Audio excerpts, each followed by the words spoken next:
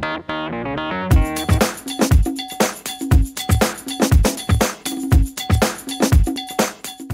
everyone, this is me again. This is going to be a different type of video than what you're used to seeing.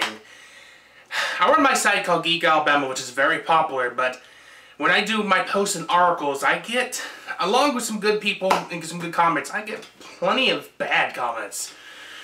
Mean comments. Just comments that you wouldn't say in front of another person if you met that person in person instead of just being on the internet.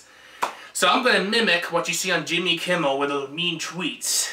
And I'm going to do something called Mean Comments. And this is volume 1 of Mean Comments. Here we go. Cue the music.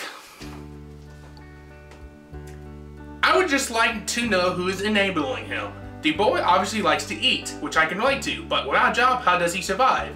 Keep power on the internet. How does he get to these meetings that are in downtown Aniston? But my question is this: how come my 6'3" damn near 400 pound ain't had a damn bit of trouble finding a job with no car and no driver's license? That's right, I have neither. The only one thing that pops out in my mind is the comment that he made about vocational rehab. That is exactly where he belongs. Yet, it isn't a good fit.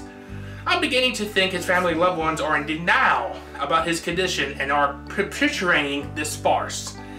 Any way, it's probably a massive gash in my head that's got me thinking about it anyway. But I genuinely care about my fellow Alabamans' welfare.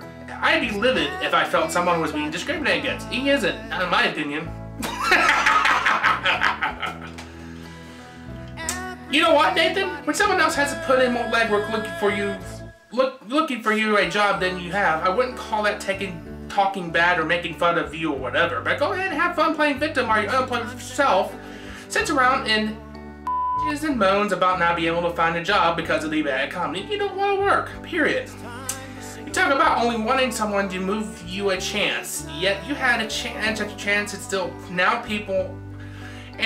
now have people offer to help you with a job, any kind of job, and you know them and blow them off. Even that fast food job is better than what you're doing now, which is absolutely nothing. Good luck whatever it is you're trying to do. And he says he claimed to help me. He hasn't. I have checked in.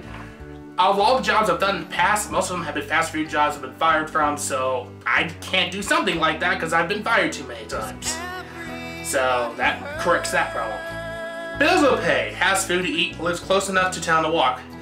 Take that away and any job will start looking real good, but until then you're wasting your time trying to help. A wise wood rat once told me, why work if you ain't got to's?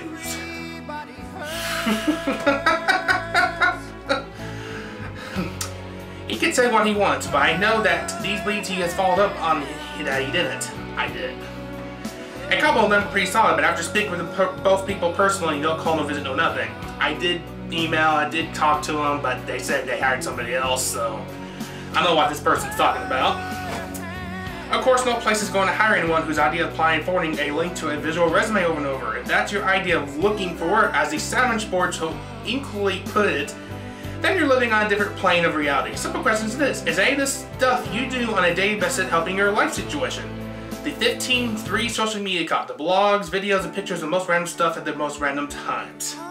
And now that that's helping you, you get out of the hole that you truly complain about. Stop doing these things. I have never in my life tried to get someone so many jobs that had such attention to work, and I'm sorry that the stuff I tried to get you hooked up with was below what you're acceptable, but your Christian skill set does appear to be stellar. In any case, I won't bother you again with anything related to you helping yourself out, as I'm pretty sure that's not what you want anyway. By the way, the one person made most of the comments, so I've blocked them and reported them.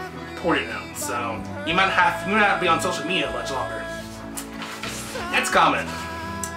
Your posts overflow with misplaced beige flame and frustration. To us non-Aspies, you come across as bitter, angry, and generally unpleasant. Stop posting this I'm the victim crap and start making birdhouses out of popsicle sticks or painting rocks to establish a pleasant online presence for the purpose of selling your handmade crafts. I wish you luck. Olive Garden. Congratulations on pissing off all the Italians out there.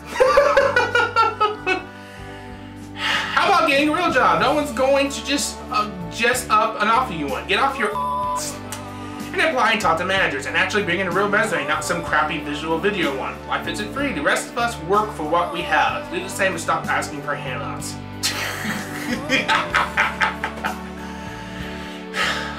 Well, look at your petition that will be going nowhere here now, but face it, Yankee, the majority of people in Alabama could care squat about people needing mental treatment, especially when the treatments come from the taxpayers.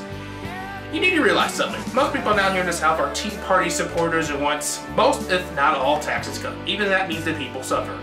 Why not you go back north where you came from and keep that big government high taxes nonsense up there?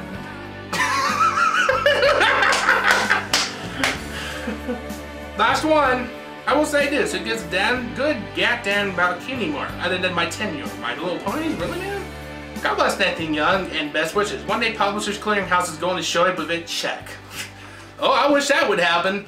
And as for My Little Pony, I am associated with Hasbro, and I've done interviews with the people making the show. And there's a video there, and there's a link to that video in the description.